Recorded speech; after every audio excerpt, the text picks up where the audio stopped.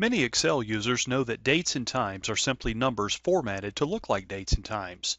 Because dates and times are numbers, you can add and subtract them just as you would any other numbers. In this tip, you're going to learn how to manipulate dates and times to calculate the amount of time that elapses between a starting date and time and an ending date and time. At their cores, dates and times in Excel are simply numbers formatted to look like dates and times. Dates are whole numbers ranging in value from 1 to approximately 2.9 million, with 1 representing January 1, 1900, 2 representing January 2, 1900, and so forth, all the way to approximately 2.9 million, which represents December 31st, 1999. Now, as you enter data in Excel that resembles a date and time, such as 3/29/2012, Excel guesses that what you're trying to enter is in fact a date, and it changes your entry into a number formatted to look like a date.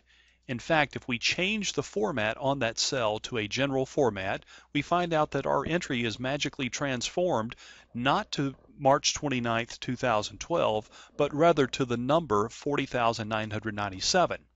Similarly, if we change the format back to a date format, we find that that is in fact March 29th, 2012.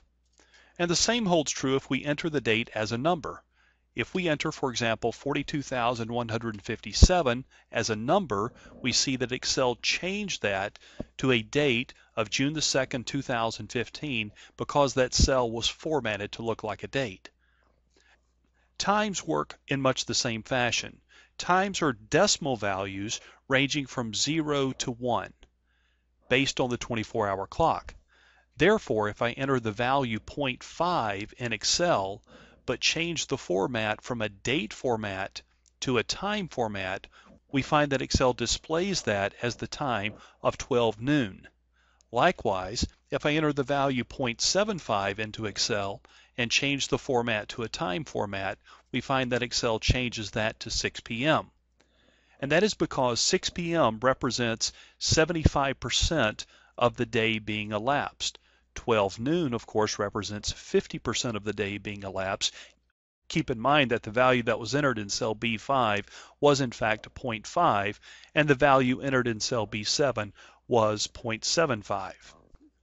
Given that brief introduction to dates and times, to calculate the amount of time that passes between, say, 9:12 a.m. and 4:48 p.m., you only need to subtract the starting time from the ending time. For example, as shown on the screen, entering the very simple formula of B3 minus B2, in other words, subtract 9:12 a.m. from 4:48 p.m., results in a value of 7:36 a.m. However, we want to see the elapsed time, and we clearly know that 7:36 expressed as a.m. is not the correct elapsed time. In fact, what we need to do in this case is to change the cell format. By changing the cell format to a custom format, and by setting that format to the one currently being typed, which is H:MM, and pressing OK, we find that the amount of time that elapsed between 9:12 a.m. in the morning and 4:48 in the afternoon was in fact 7 hours and 36 minutes. To measure the total time hours elapsed when that amount of time exceeds 24 hours, you must use a slightly different time format, and that time format must include square brackets surrounding the H. More specifically, as currently shown in the screen, suppose we have a delivery truck leave our dock on May 6, 2012 at noon with tandem drivers, and that truck arrives at the destination roughly 2 days later at 8:45 in the morning on May the 8th. If I simply subtract cell C2 from cell C3, Excel expresses the value as 1.8646, that is 1.8646 days. But if I need to see the number of hours that passed during that time, for example, to pay the drivers based on hour, then once again, I would need to change the format of the cell to a custom format.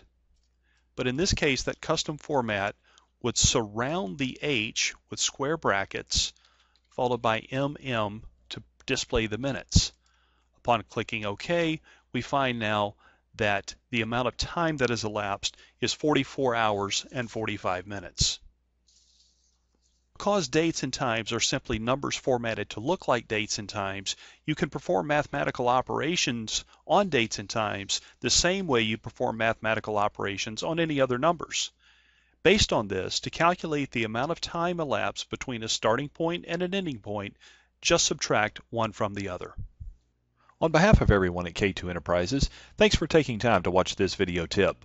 For more information on the training courses we offer, please visit our website at www.k2e.com.